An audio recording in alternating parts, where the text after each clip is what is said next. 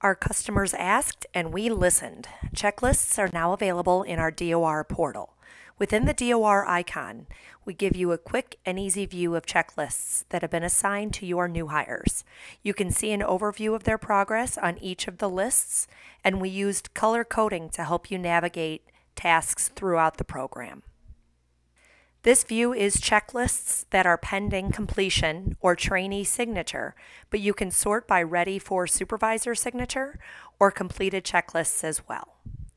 To assign a new hire a checklist, you simply click Add Checklist, pick your new hire from the drop-down, and choose the checklist that you have created to match your agency's exact needs.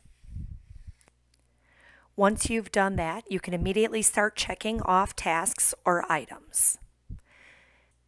First, you'll pick the date that this was accomplished. You can backdate if you wish. And then the method in which it was accomplished.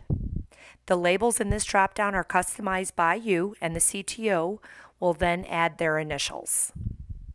The new hire will sign off as well, and the item will be checked off as complete when that happens. You also have the option of adding signature lines at the end of a completed checklist for additional accountability within your training program.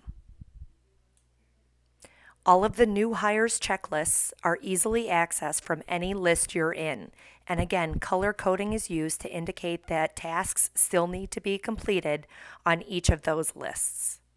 We even give your CTOs access to checklists from within individual DORs.